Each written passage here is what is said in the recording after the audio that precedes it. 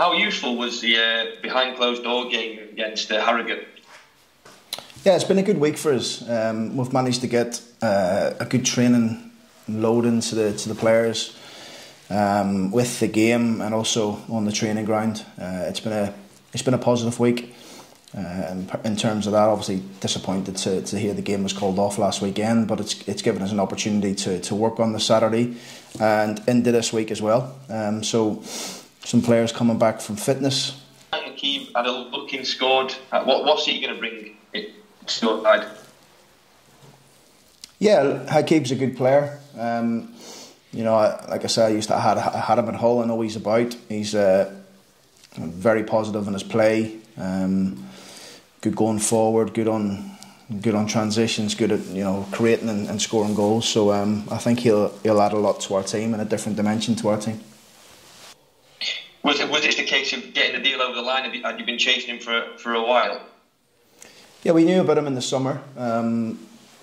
We thought we had a possibility, a chance of getting him in the summer, but for one reason or another it never happened. And then he obviously found himself in Lincoln's team, and when he's left us, I think he's Lincoln's leading goal scorer in open play this season. So it's a good coup for us, and we just seen, obviously just in that bounce game we had at Harrogate, his qualities and what he can bring, not only just his goal but his general play.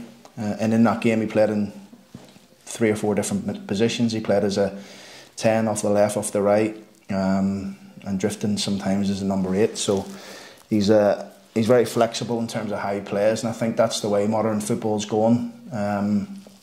Particularly at the top end of the pitch, you need to be flexible and fluid as a front player, and not pigeonhole yourself into one position. And for us, we like to have that with our front players. A really good win against Wigan in the Bristol Street Motorist Trophy. How important is this cup competition for you? Well, it's an opportunity for us to see how far we can go. I've always said, it'd be nice to see if we can get to Wembley, but it's tough. There's obviously good teams left in the competition, but we'll give it our best shot and see what we can do. It's obviously a competition. Oh, sorry. Sorry, yeah. So it's obviously a competition I know, and myself, I've played in it and I've won it and I've lost it, the final. So it's an amazing day for everybody, and fans included, if you can get to the final. But look, one step at a time. Next game's obviously Tuesday night, but that'll come into our thinking after the game on Saturday. Yeah, of course. Owen Bailey, really good performance in midfield. I know he's been playing a lot at the back for you. Is that a little bit of a dilemma, or a good dilemma? Look, I think wherever Owen plays, he puts a real shift in for the team. He's versatile. That's again a huge reason why we brought him to the football club. He's played in numerous positions for us already this season, and plays every single one of them really well. So it's wherever he plays, we know we're going to get a strong performance from Owen. Just on the injury front, Grant, what is it looking like with Jack Senior and Jamie Sterry? Could they be back for Stockport? How are they looking?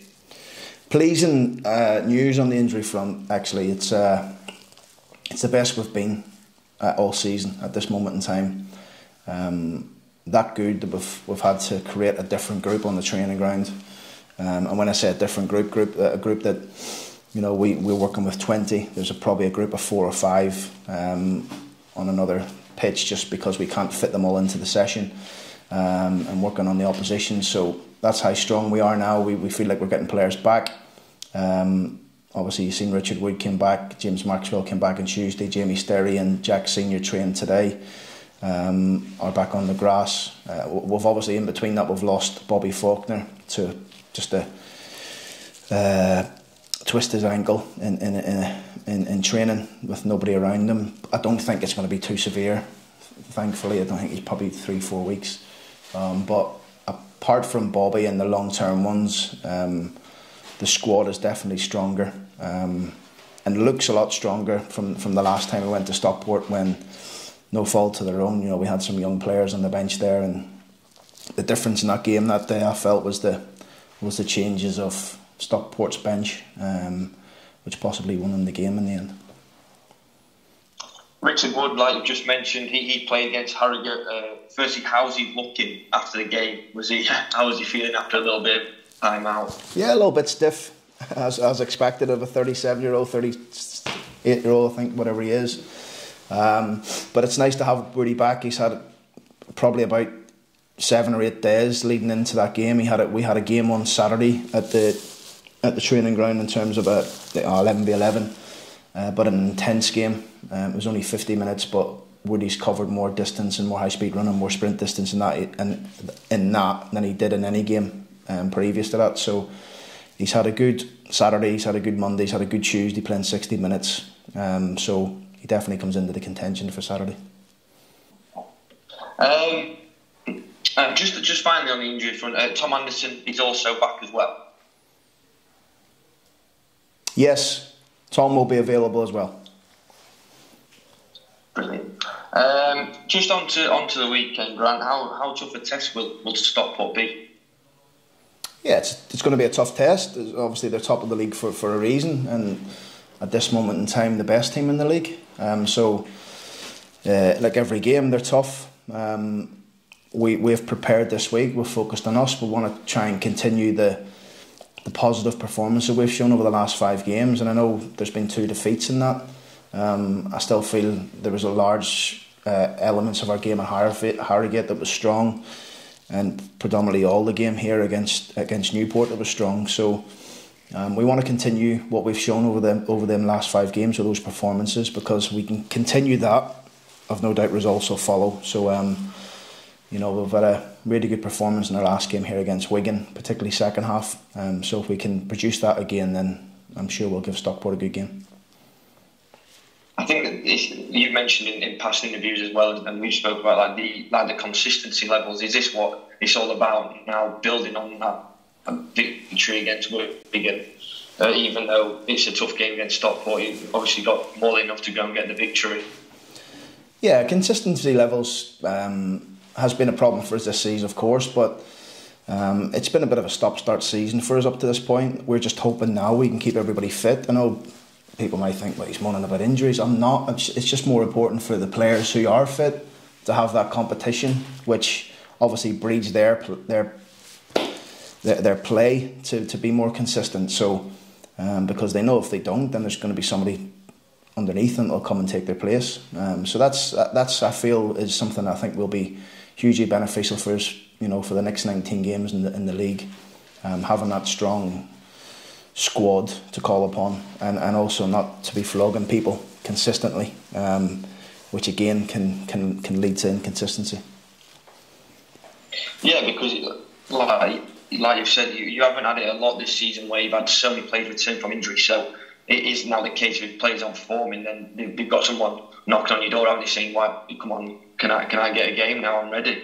Yeah, and that's the way I've always managed. Really, is players are playing well, they'll keep their shirt in the team unless there's a tactical change that we want to make for an opposition.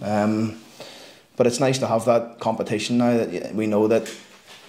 For example, on Saturday we're going to have a bench of 7 as per normal, but there's going to be 4 or 5, maybe 6 or 7. I think the last I counted maybe 6 or 7 bodies left at the training ground to train, which tells you how strong we're going to be. And if we can keep that level of players available from now to the end of the season, I think we'll have a good back end of the season for sure. And finally, just from me, any more additions coming into January? Are you close to anything? I'm just wondering whether do you want a direct replacement for Mel Falson as he's gone back to West Brom? No, we like I said, like I just mentioned there, I think it's important to have players that are flexible in their positioning and adaptable and willing to learn and play in different roles, and hence why we brought Hakeeb Adeligan in. We feel like we've got good options up there now. We've got 7 players for 3 positions, and nearly all of them can play in different positions and different roles. So it's we're pleased with the numbers that we've got up there. So would you say that's kind of January transfer window done for you, barring any late kind of moves out or into the club? Yeah, there'll definitely be more news out. We're still trying to look to let some of the players go out and play some football. We've had quite a bit of interest in Jack Goodman from National League and other countries as well. So it's we'll see. We'll have to pick for me, we have to pick the right move for Jack, because we feel that he's got a huge future at this football club. So we'll see how that progresses over the next day or two. But there's definitely lots of people looking at Jack, and it doesn't surprise me, given the fact that he's an exciting young player. I know he hasn't scored yet for the football club, but his movement, the way he works, we see him every day. He's probably one of the cleanest finishers we have. But needs games. Young player, wants to go out and develop. So we'll see how that goes. And there's been interest in other players as well. So we'll see how it goes over the next few days.